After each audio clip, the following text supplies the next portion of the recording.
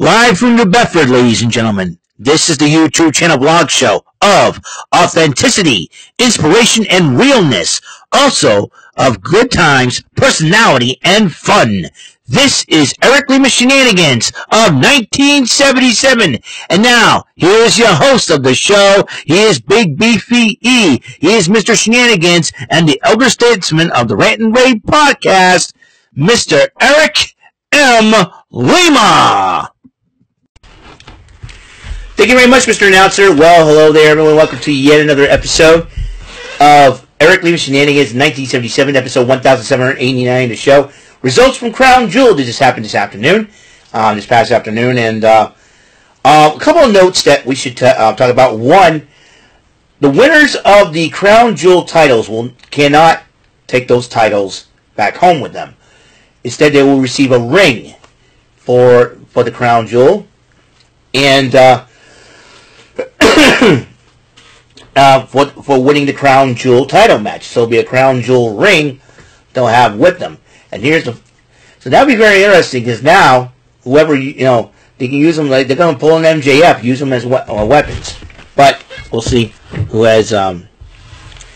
Now, as you know, Survivor Series is 28 days away. In fact, 4 weeks from now will be Survivor Series. Hold on just a second, folks. Alright, so let's get going with these. Oh yeah. Friendly reminder. A couple of friendly reminders. One, time to change your clocks back an hour. It's already, daylight savings time has ended. I know it's aggravating. A lot of people don't like it. But, gotta change your clocks back an hour, folks. And that's how it is. So, later on tonight, change your clocks back an hour. Also,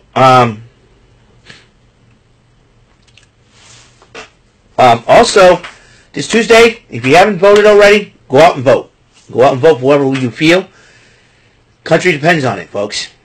I'm not going to tell you who I'm going to vote for or who I'm voting for or anything like that.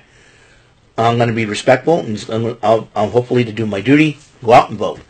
And I think it's very, very imperative that I do so. Go out and vote.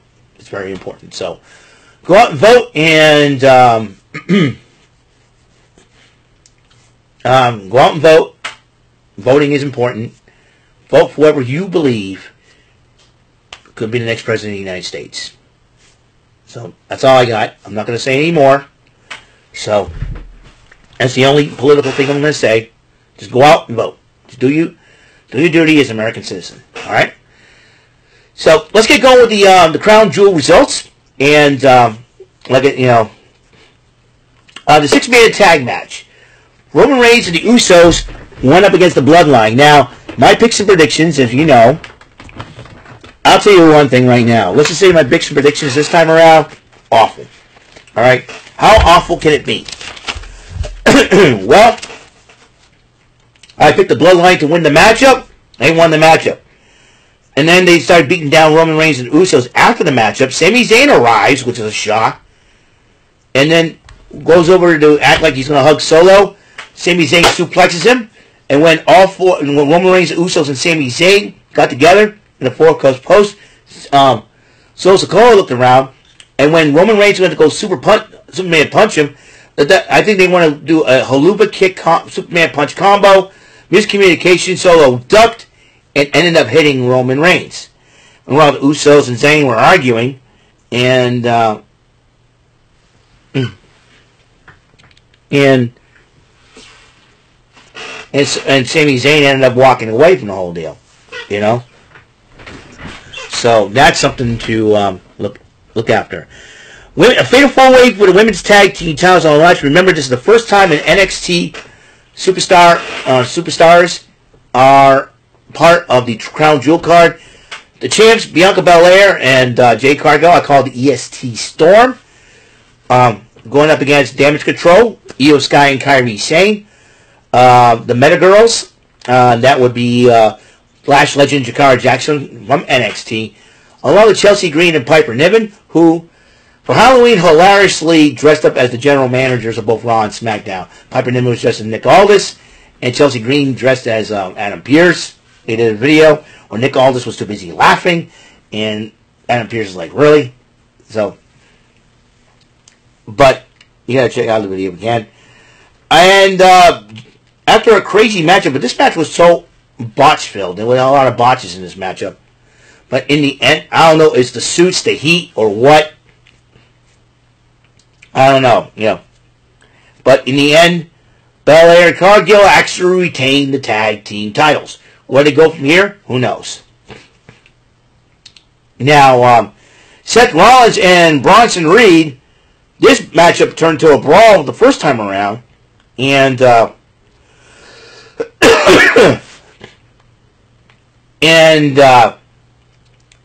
yeah, so who did I pick to win? Damage Control. I was wrong. So Cargill and Bianca Belair retained the titles. Then it was the Women's Crown Jewel Championship. I picked Nia Jax to win this one. And then it was Nia Jax against Liv Morgan. Tiffany Stratton attempted to do a cash-in. Nia Jax stops her and says, no, get to the back. And you know what? Like I said, Tiffany Stratton's got to... She got to learn... I think the mind games is procrastinate. Say you're going to cash in, but then hold back. That's what I would have done. I would have said, I'm going to cash in tonight, and then all of a sudden, I would run down and go, forget it. I'll go to the back. Play some mind games with the champions. That's what I would do. If I were Tiffany Stratton, I would use the old noodle for that. But then Dominic Mysterio and Raquel Rodriguez get involved during the matchup. You know, attacking Tiffany Stratton as well. Now, injury update.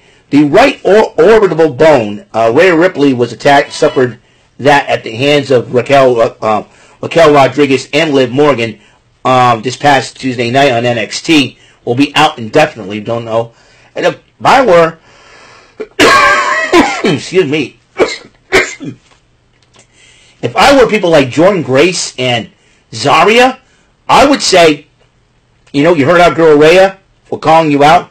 I know they can't do it this Wednesday, but if I were Zarya, I would hunt down, you know, that's what I would do. Get a storyline where Zarya says, my girl Rhea got hurt, I'm going to make Raquel Rodriguez, Liv Morgan, how you make an impact, that's how you do it. So, but, what am I thinking?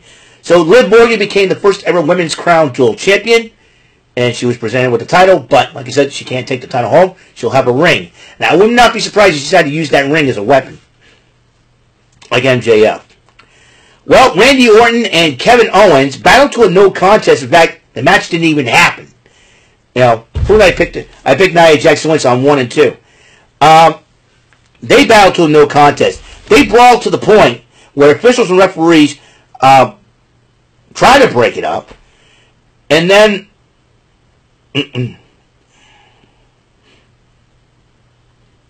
as you know, Randy Orton was part of the SmackDown roster. And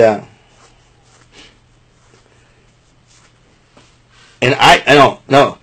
Randy Orton, I messed this one up. But Randy Orton RKO'd Adam Pearce and then splashes Owens on the table. No. Now, Randy Orton RKO all this. No. Hold it. I know what happened. Randy Orton RKO'd Adam Pearce, and then Kevin Owens splashes him on a table off the railings where the crowd was. Because they brawled everywhere. No contest. The match didn't even happen. I was like, no contest, you know. That means, you know, nothing, you know. And the match didn't even happen. The bell didn't even ring. So, and with Orton RKOing Adam Pearce, Orton's a SmackDown superstar, Pearce is the Raw general manager. Adam Pearce, last time he was upset with Aldis is when the Bloodline came in and started laying waste to Jey Uso. And Adam Pearce, he's going to have something to say. It's Monday Night Raw, which will take place in Ridyah once again, Saudi Arabia. That's right. Raw will emanate from Saudi Arabia after, you know, so it'll be the fallout from Crown Jewel. And so Owens splashes Orton to a table, because Triple H was right after all. So there's that. So I picked KO to win the matchup, but that match is thrown out, so I was wrong on that prediction. Then the United States title was on the line, triple threat, LA Knight, Carmelo Hayes, and Andrade. And even though the odds were against them, LA Knight did retain. I picked him to retain. I am at 2-4. Actually, yeah. Did I miss him? Yeah. Yeah, Seth Rollins and Bronson Reed. I picked Reed to win the matchup, but Seth Rollins ended up winning that match. So there's that. I forgot to mention that matchup. So Seth Rollins, despite what Bronson Reed did, even though they brawled, Seth Rollins ended up winning the matchup. I was wrong there. So I'm at 2-4 in this case. And then the final matchup, the 7th matchup, Cody Rhodes and Gunther for the Men's Crown Jewel Championship. Cody Rhodes ended up winning the matchup.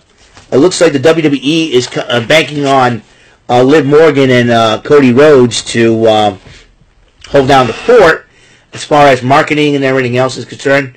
Everybody seems to like these two. We shall see what happens there. So, I think, according to many people are saying, reports are saying that Kairi Sane may get hurt. If she does, if she's legitimately hurt, that leaves Io Sky left standing right now for damage control, because you got Asuka recuperating from injury, Dakota Kai, and if Kairi Sane goes down, Io Sky, it's probably a good opportunity for her to shine. With Rhea out with an orbital bone injury, we don't know when she's going to come back. I think Io Sky should step up and try to challenge Liv Morgan for the women's championship. If Io Sky beats Liv Morgan, she'll have another Grand Slam championship. Remember, she's a former NXT Women's Champion, a former WWE Women's Champion, a former WWE Women's Tag Team Champion. If she gets this Women's World Title, Grand Slam. I say hashtag Grand Slam Io. That's how I'm calling it right now. With Rhea Ripley out, somebody needs to step up. I believe Io could step up. We'll see what happens. Or do they need to bring Becky Lynch back? Who knows for sure.